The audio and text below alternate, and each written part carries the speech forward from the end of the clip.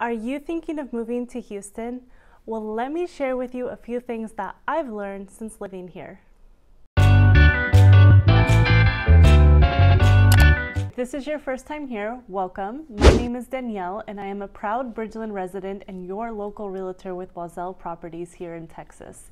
On this channel, I have a lot of fun talking about everything Bridgeland, Cypress, and real estate every week.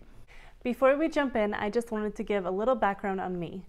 I moved here in the beginning of 2020. Prior to that, I had visited various parts of Texas since I have quite a bit of relatives and friends spread throughout all of Texas.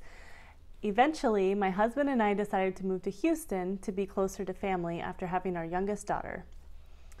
We decided to live in Bridgeland, which is a community just outside of Houston, and since then, I have fallen completely in love with Bridgeland and for all of Texas for that matter. So I'm very excited to share with you the things that I love and the things I don't like so much. So we are going to start with the things that I love.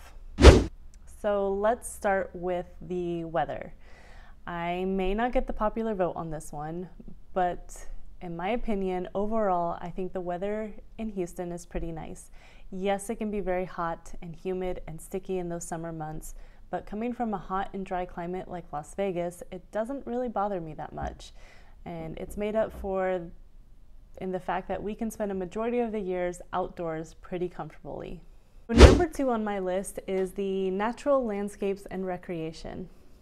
Honestly, when I thought of moving to Texas, I imagined flat, desolate land with cows and nothing in sight for miles and miles.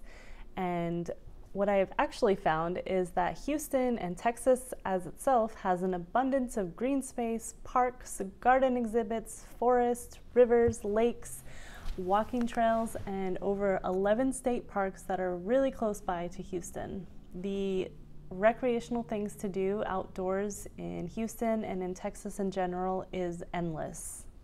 Number 3 is activities and food. Because Houston is huge and so diverse, there are endless things to do. You can do just about any activity year-round within Houston. Personally, I am a fan of all the variety of restaurants and breweries here in Houston.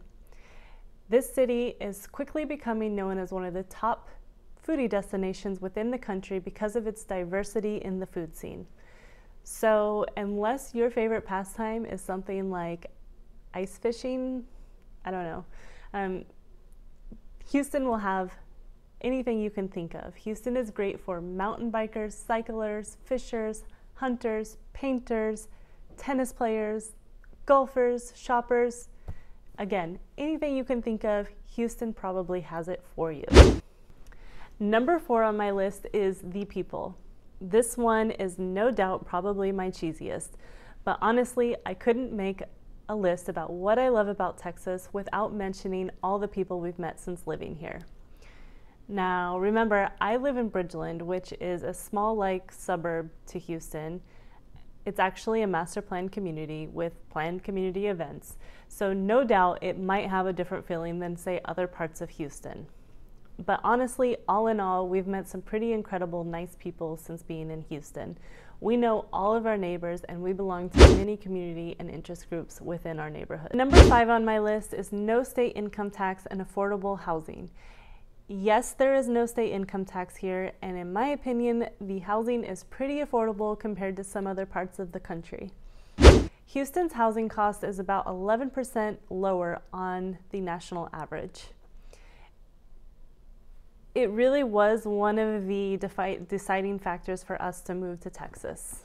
Okay, so now let's talk about the things I hate. I am hesitant because that's a pretty strong word and it seems a little over the top when we live in such a beautiful area and city. But here we go. Number 1, the weather. Yes, I know I said that this is one of the things that I loved, but it is also one of the things that I hate.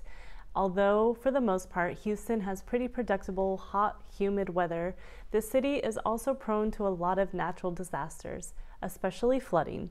Number 2 on my list is the distance and traffic.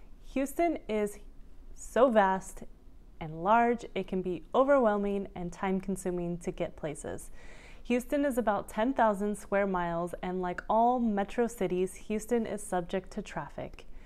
The good news is it's not significantly worse than any other major city.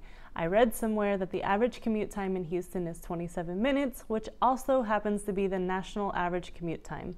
So if you are moving from another metropolitan city, it will probably be about the same in terms of commute time. It might be because I live and work in Cypress and everything we need on a day-to-day basis is close by, but when I do find myself needing to go into Houston during rush hour, it's never fun and I'll pretty much do anything to avoid it. So if you're moving to Houston, be warned, we have big city traffic. Number 3 on my list is the bugs and the snakes. This is probably one of the things I hate most about Houston and Texas, and that is the bugs and snakes. A lot of creatures call Texas and Houston home, and it has definitely been something I've had to get used to. The mosquitoes are terrible during some seasons. There are snakes and water snakes and cockroaches and a lot of spiders and ants, and you have to watch your dogs for fleas and ticks. The list goes on. So I am here to warn you, you will encounter bugs and snakes and other critters while living in Texas. And the last thing on my list is the landscapes. Yes, I know this was on my list of loves, but it is also on my list of hates. Coming from a place with lots of national parks and mountains really close by, I really do miss from time to time being able to take a day trip to do those sorts of things.